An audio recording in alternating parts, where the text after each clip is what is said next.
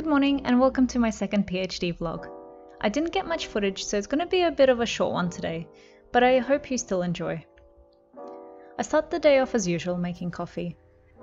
The past couple of days have been a little weird as I'm still very fresh into my program and have trying to set new habits and come up with a schedule for my day that works for me. It is nice to have that flexibility though, as I can shape my day according to my energy, which doesn't always follow the traditional 9 to 5 kind of work day.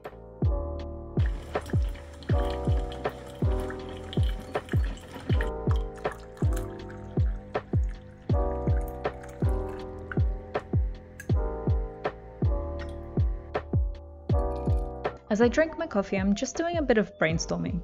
I find that writing things down and making connections between different concepts has been really helpful in trying to make sense of my topic and what I've been reading so far. And next I pack my bag to go to uni. It'll be my first day in the lab and I'm kind of excited for it.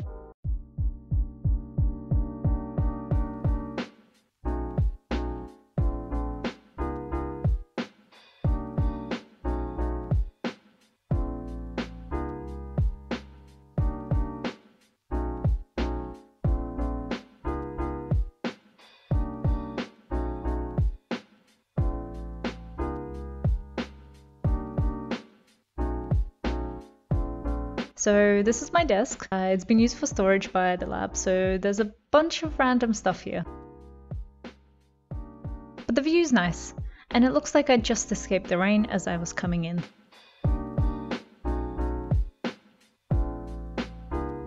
My first task is to set up my computer and clean the desk. It looks like it hasn't been touched in years. And finally I'm ready to work. And I start by doing some reading.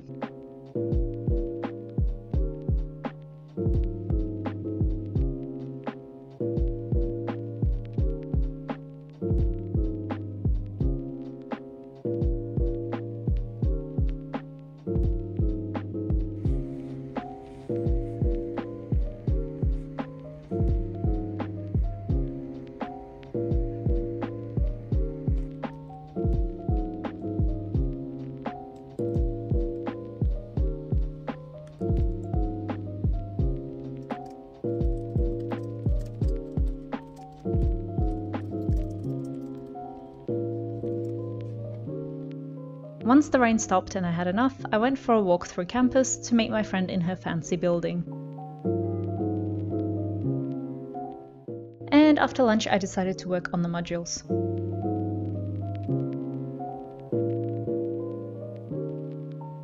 I ended up completing the main one, and I got a little certificate to show for it.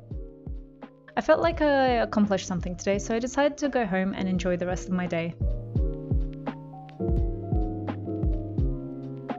I'm back home now. I got home at 3 and now it's about 4:15, and yeah, I haven't really done much between now and home, just scrolling on my phone, and yeah, I feel quite tired. I don't know if it's because I'm not having enough sleep or just trying to go too far, and I think also it could be because I'm doing a bit of a half day here, half day there.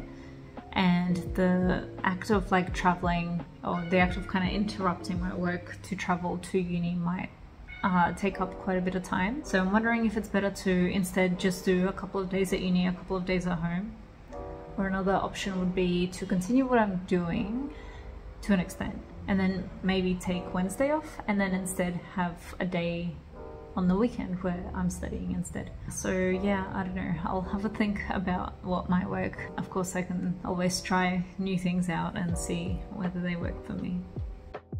I started a new embroidery project which I'm kind of excited about. And for dinner, my boyfriend and I went to this place where you can make your own okonomiyaki. It was actually a bit more complicated than we first thought, but it was fun and quite yummy.